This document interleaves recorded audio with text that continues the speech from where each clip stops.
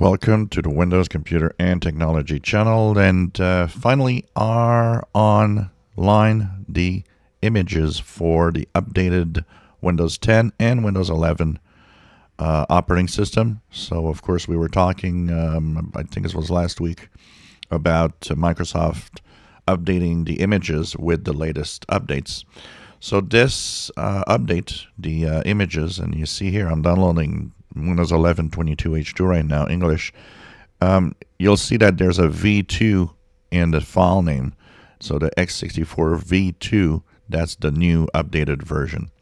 Unfortunately, it doesn't actually specify any of that in the text when you are on the Windows download page, but it is officially out now. So if you want to have the latest images to create a bootable USB drive or anything that you want to have in a safe place in case you need it to actually reinstall Windows, the images are now available and updated with up to the patch Tuesday of this month. So they don't contain the bug fixes that we have received today with Moment 3.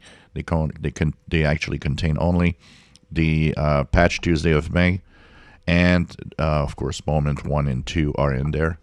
So these are updated images.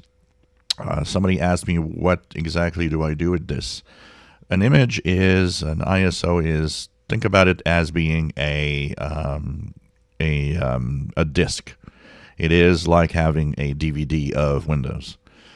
The only thing is you need to mount it on something. So for example, here you can take this and using tools like Rufus, you can actually create a bootable USB drive that you actually keep.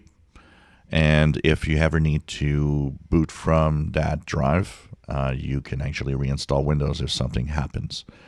So they are available.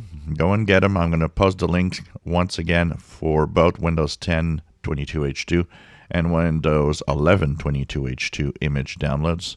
But now it is updated for the image download.